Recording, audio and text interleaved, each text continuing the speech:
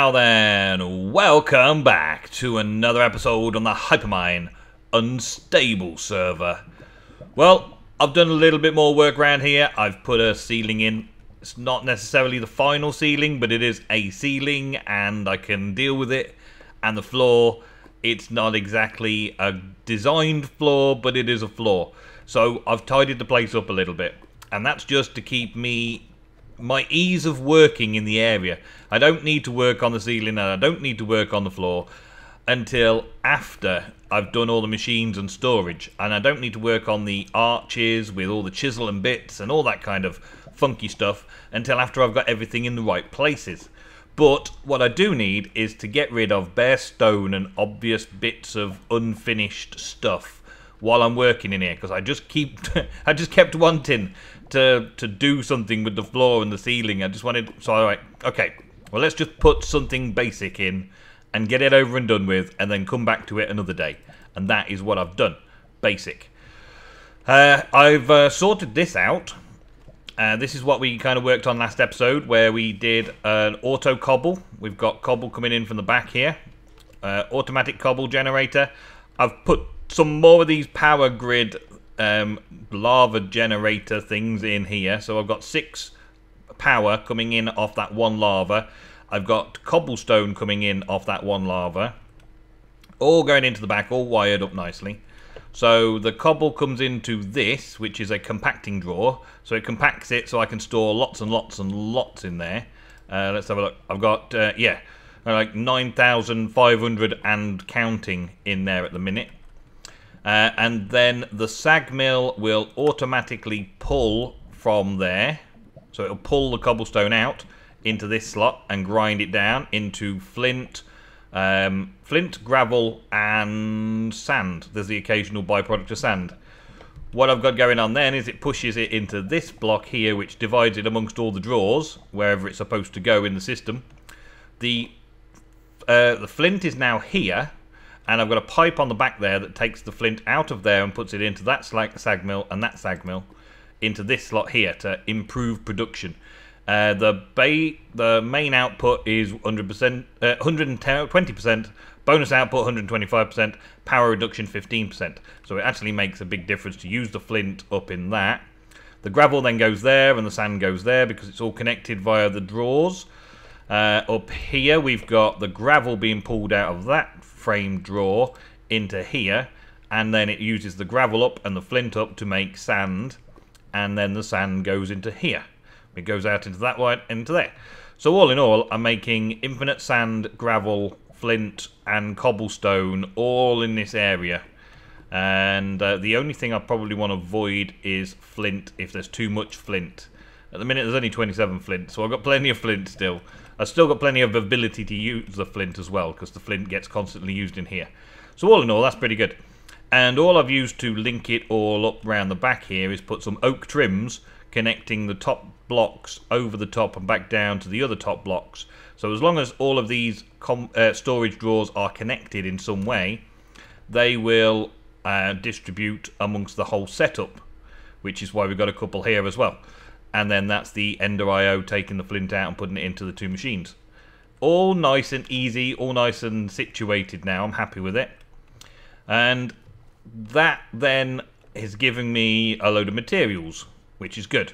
And I've sorted all this out again to change it around. I've now got 2 empty drawers where I move this gravel and the flint over here.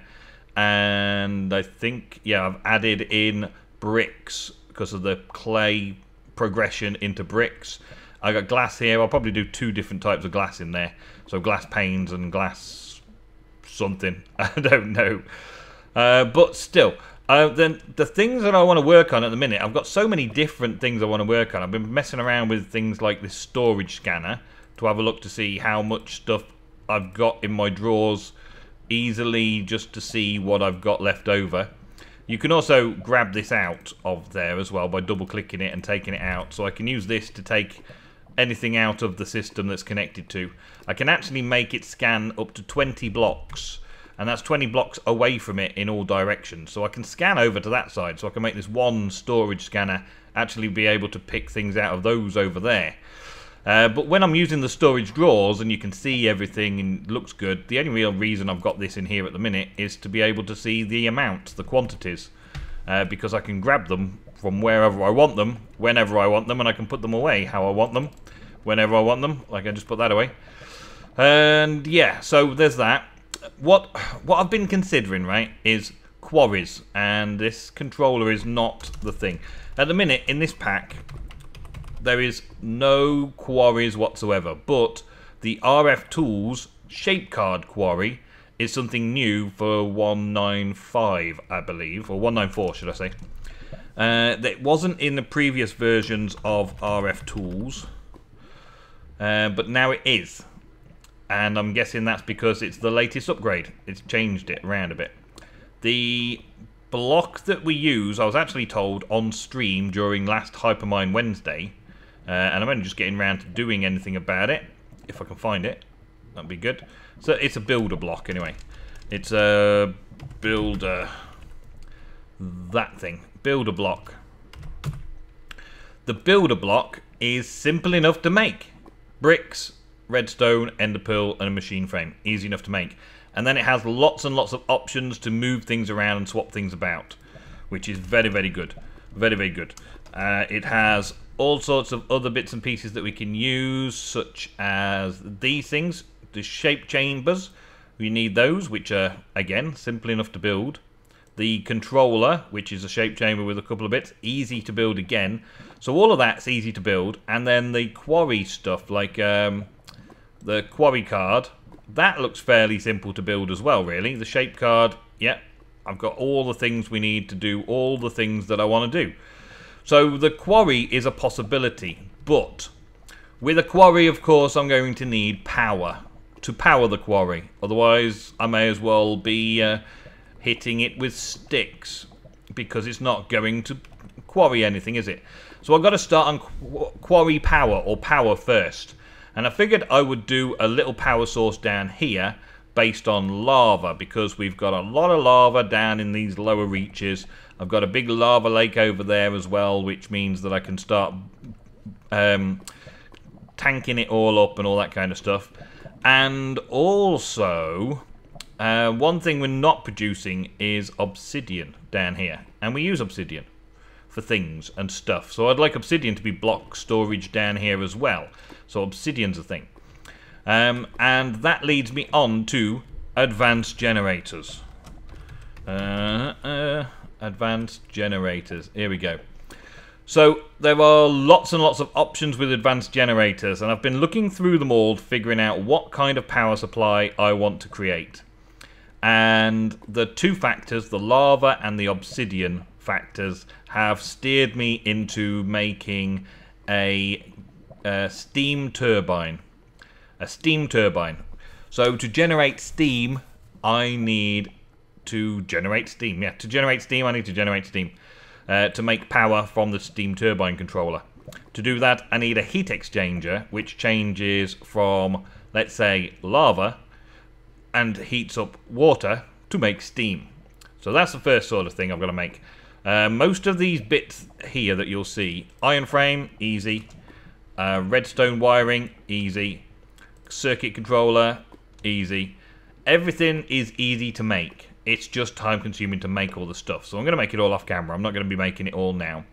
The heat exchanger, we're going to need things like fluid intake to receive fluid, which is just some more of that iron stuff. We're going to need a fluid output, which is also very simple. And then we're going to need things like a heating chamber, which is that heat exchanger. This heat exchanger, I can have 1 to 50 of them, and that is also a simple recipe with this iron tubing. It does take a lot of iron tubing and stuff, but you make 16 for 2 iron ingots, so it's not so bad. So I've got all that to make, heat exchanger and stuff. And then there's a few other bits and pieces which I'm not sure that I need or don't need right now that I will work out on.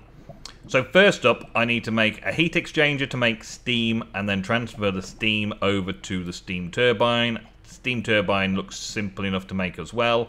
And again, with a steam turbine, I'm going to need a fluid intake, and I'm going to need a power output, which is somewhere around here. Flux generator, I think that might be right. Flux generator. The only thing different here is this power IO model, which is just a couple of pistons and a few bits and pieces. So it's all very, very simple to make. All very simple to craft. It's just going to be time consuming to set up.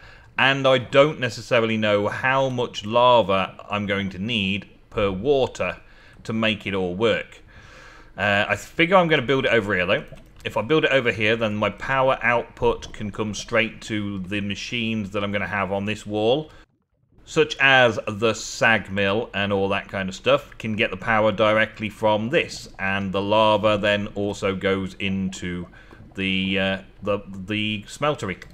So yeah, time to make some stuff and things. One thing that I didn't tell you about was the Ender.io reservoir. I need to make infinite water move around, and I reckon reservoir is the easiest way to do so. So there's a reservoir, put a reservoir there.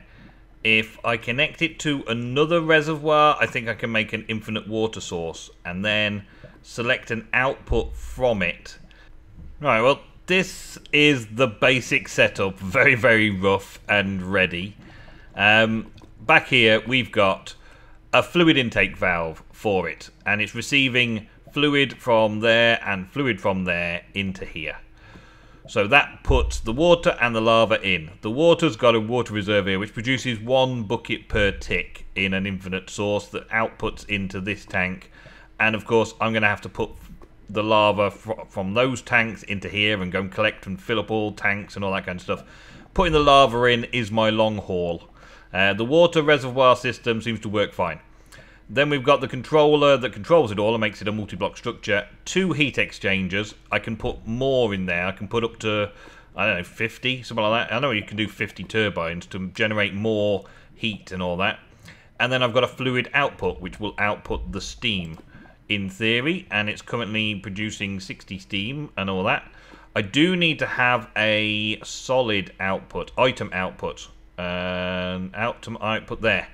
I think I need to have this item output port to output the obsidian into a barrel of some kind, just to get rid of the obsidian, because I'm presuming when it blocks up, that's it, it's done. I can add more and more bits and pieces to that, but that's working, that's functioning. And then I'm transferring via fluid conduct at half a bucket per tick, I think it is, through there. 500 millibuckets into a fluid intake on the steam turbine. And I've got 2 iron steam turbines. Iron steam turbines need, well, they need a few bits and pieces of materials, whereas you can increase these and you can have up to 50 of them. And you can also change them to gold, which is slightly better RF per tick, and enderium and all sorts of other ones. But I've just went for iron just to get started down here. We've got the controller to put it all together, and we've got a flux generator, which I believe outputs flux. So I'm going to test that one out. But from here, with those 2 generators, we are generating 200 RF per tick. The turbine is running at 3000 RPM, and it's full of RF already. It's only taking in 60 megabuckets per tick of steam at the moment. And that is enough just to keep it topped up at 200 RF a tick. So that's 60 for 2 RF a tick. And this one over here is outputting the 60, but I believe it's producing quite a bit more, really. So I should be able to balance these out by adding more exchangers and turbines and bits and pieces to make this a very pleasing device. I'm thinking of having this turbine controller all set up in here. As you can see though, the best thing, it's a multi-block, but you don't have to have them connected in a particular way. So I've got the multi-block structure being et out of there by that. And I've got this pipe coming into the multi-block structure. So you don't have to have it. It all just connects. And if it's a connecting block, then it's a multi-block structure, which is pretty epic. Just need to play around with it a little bit more. 200 RF per tick is not enough, but that's not bad for a start, is it? Okay, so overall, I've got 8 corners of a cube that I'm going to create with this space chamber controller type thing. And that's going to then use the builder's block with some energy to power it and do some stuff. But I do need to give it a quarry upgrade first. And the quarry upgrade's here. Space card Quarry. Quarry Silk. Quarry Fortune. Quarry Clearing. Quarry Clearing Silk. Quarry Clearing Fortune. Now, I presume that these are more expensive. So a Clearing Quarry will need the Quarry card surrounded by glass. That'll clear it out and void it, I guess. So the basics here. Is this dirt, clearing, quarry, and then it adds dirt?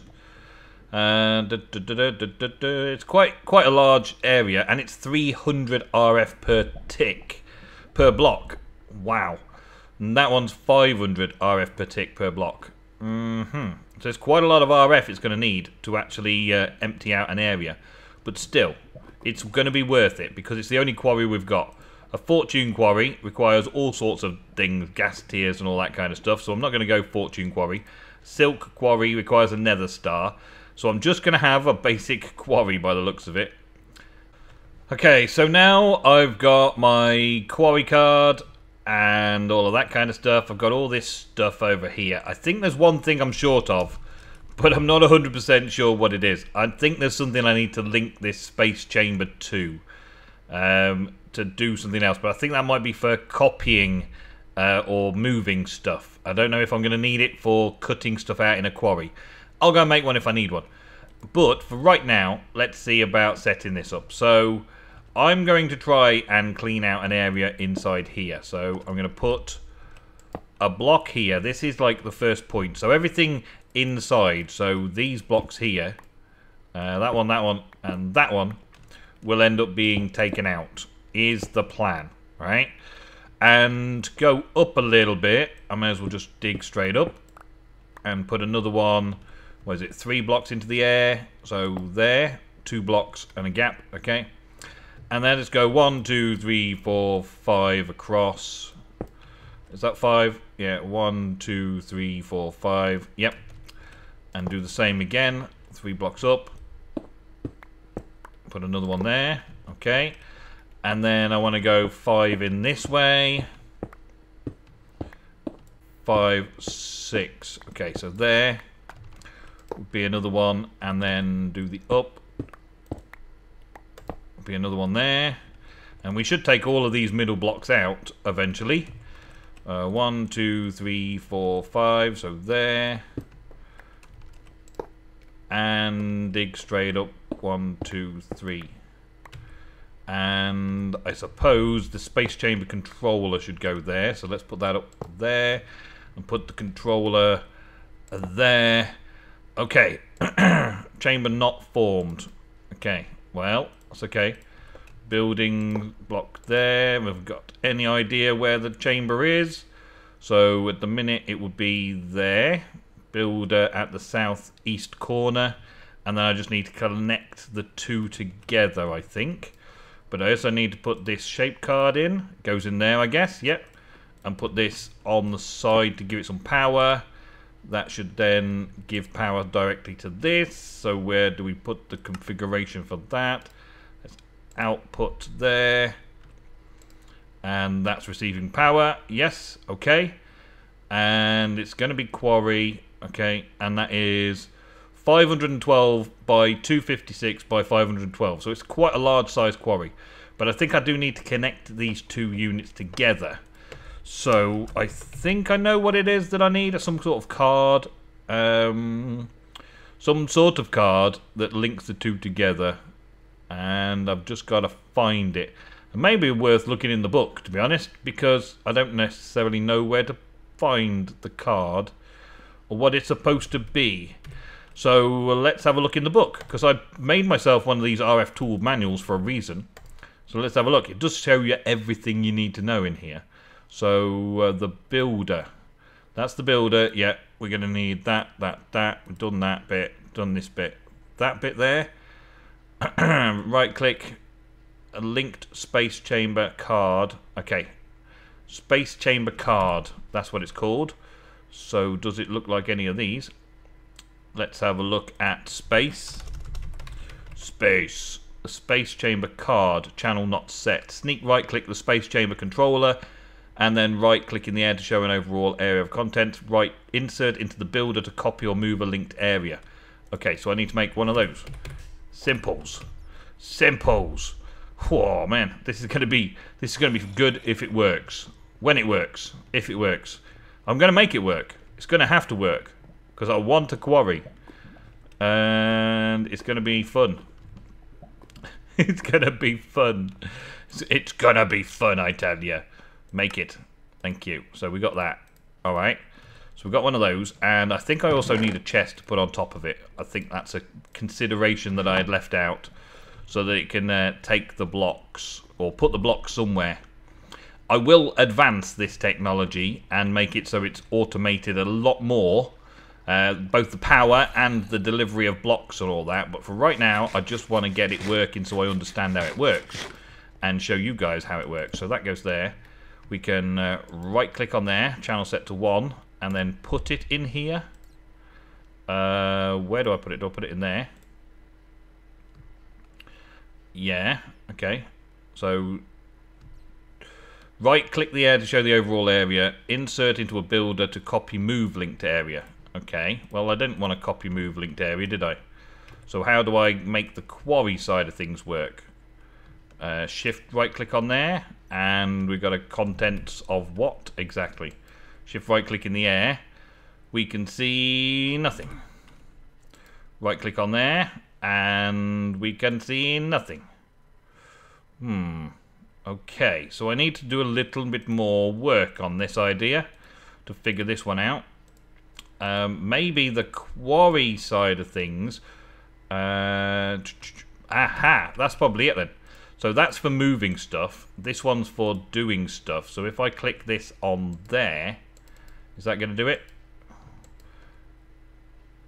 You can only do this on the builder.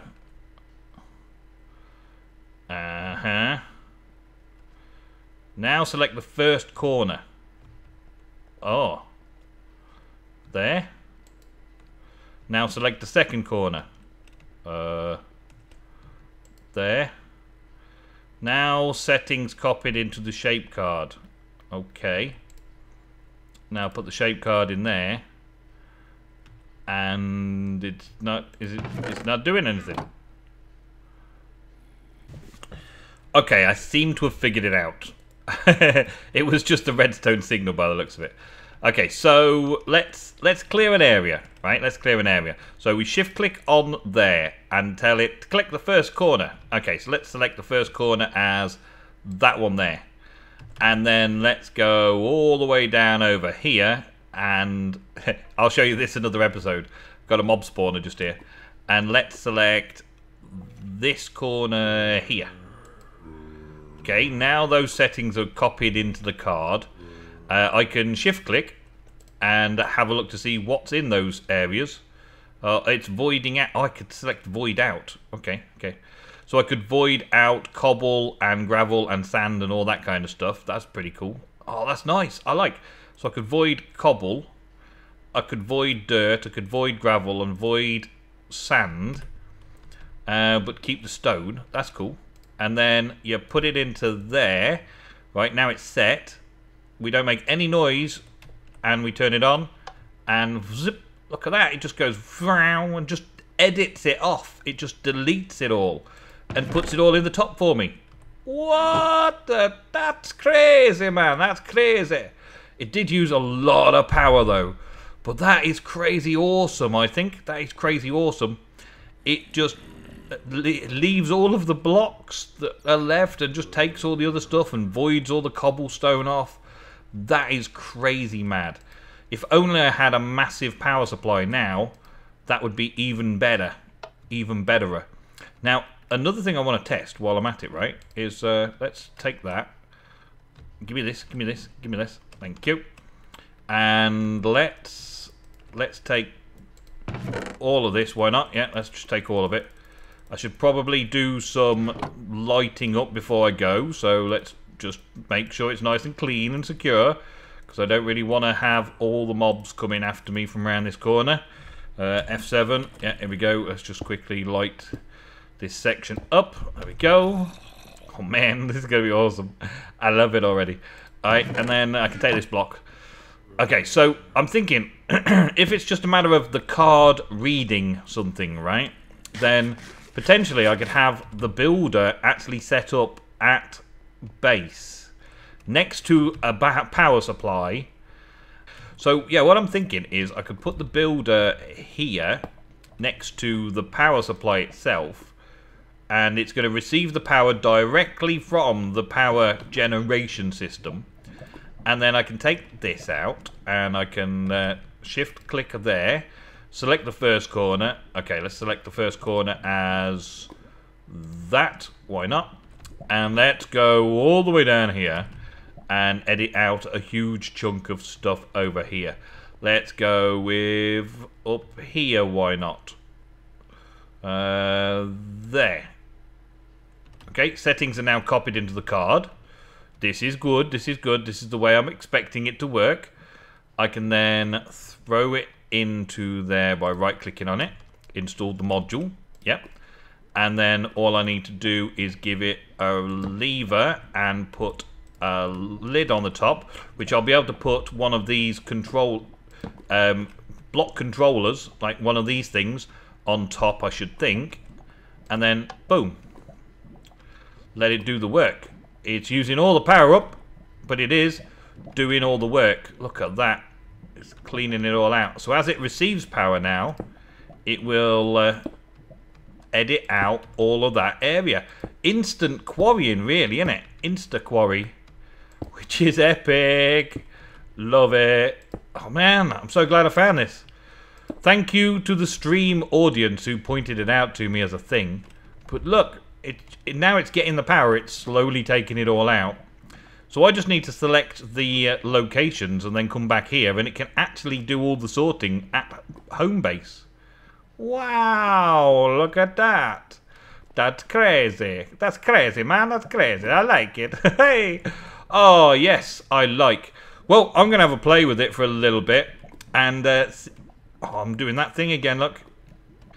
Just as an afterthought, while I was carrying on with the diggy, with the quarry, the awesome quarry, I forgot to show you this.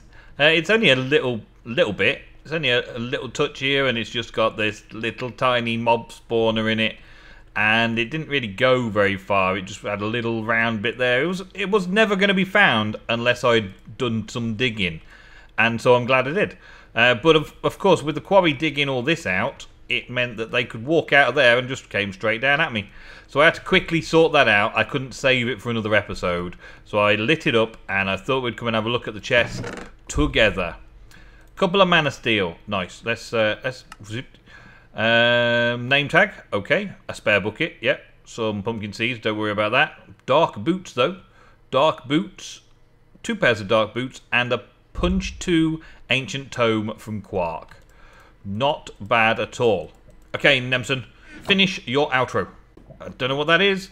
Doesn't always do it, but it does it after I've done certain things. I don't know what it is. But anyway, that's it for today's episode. Thank you all very, very much for watching another episode of the Hypermine Unstable. I'm going to play around with this quarry and some more power generation and do more of the things that you've seen me doing this episode to clear out some areas and sort some stuff out. But I think it's amazing. That RF Tools quarry builder thing is amazing. So I'm going to get at it. And I'll see you in the next episode. Thank you very much for watching. And goodbye.